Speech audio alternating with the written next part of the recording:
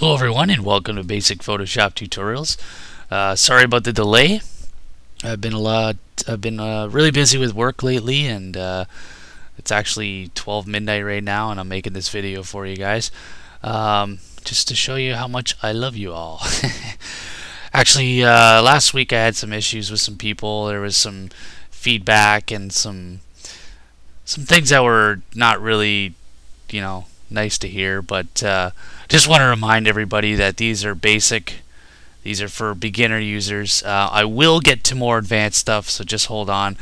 And please don't be malicious with your ratings. I had somebody who went around and rated all of my videos a 1 last week, and subsequently dropped all my ratings for no reason. But anyways, enough bitching, and let's get to Photoshop. So this week we're going to do a...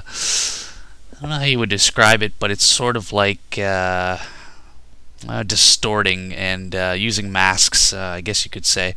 So we're just going to get right to it. You'll see how we go along with this. What I'm going to do is I'm going to take this flag, the Canadian flag, because I'm Canadian, and I'm going to use this silk sheet and use the texture on that sheet to incorporate it into the flag, but not using the texture technique of past episodes, but other techniques, which I'll show you as we go along. So basically what you want to do is, first of all, is find the texture for the silk that you want. In this case, you don't have to use silk, but anything that sort of has these little folds and color differentials in it is perfect for this type of technique. So just go on to Google and search, I don't know, in this case I search silk. You can search whatever you want, but go out there, pull the image into your Photoshop, and then open it up. And the first thing you want to do is just desaturate this image. So go to Image, Adjustments, and Desaturate. And make sure you have that layer selected as you do that, otherwise it won't work. So now we have it desaturated. What we want to do is we want to get rid of the texturing on that layer. If you notice, if you look really close, you probably won't be able to see it on YouTube if you aren't watching in high def. But if you look closely, you'll see there's still a little bit of texture in between these grooves. So to get rid of that, what we're going to do is go to Filter, Blur, Gaussian Blur, and you're going to pull up the blur options box here, and we're just going to go and sort of manipulate the radius until we find the desired amount of smoothness. In this case, I will be using let's go with the okay,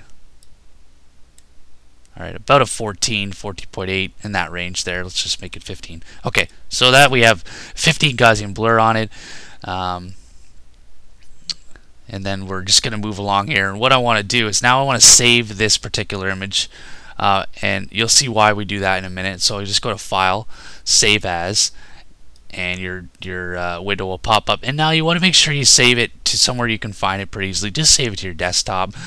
Call it, I'm just going to call it texture. You call whatever you want. Save it to your desktop. Again, just hit OK. And then what we're going to do now is we're going to just turn off the eye there, and then we're going to go ahead and pull up our flag. Obviously, the Canadian flag.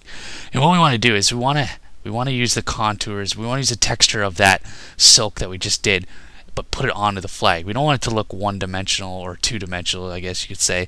We want it to have a 3D effect. We want it to have some movement, some texture to it. So what we're going to do now is we're going to make sure we have the flag selected. Go to Filter and Distort and Displace. And this window will pop up. Make sure you have your horizontal scale at 10, vertical scale at 10, stretch to fit checked, and wrap around checked as well. Then hit OK. And then what you want to do now is find that texture we just saved. So just go ahead and click the texture and open it. And you'll notice that the flag is now distorted. It has a bit of a distortion to it. It's sort of wavy, but the texture is still not on top of it. Now to do that, let's turn the texture back on so we can see it, right? Select that layer, come up to the layer options, and go to hard light. Okay, and right away you can see that the texture is now on top of our flag.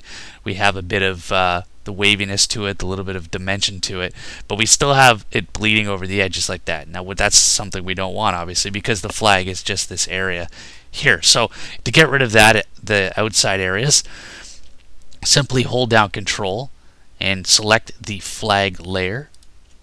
Okay, go to Select and Inverse, and that will have selected everything around the flag. Okay, and now we want to get rid of it. So with the silk layer selected, hit Delete. Then hit Control and D, and that gets rid of our marquee. So now we have our flag pretty much done. It's still a little dark for me, and in order to get rid of that darkness, just make sure you have the silk layer selected. Go to Opacity and turn it down a tad, and you leave it right about there. And that's pretty much it. We're done. That's how that works. And again, it's a really simple process to do. You can use this on t-shirts, jerseys, any sort of fabric that you want, anything that would have that sort of texture to it and that 3D look.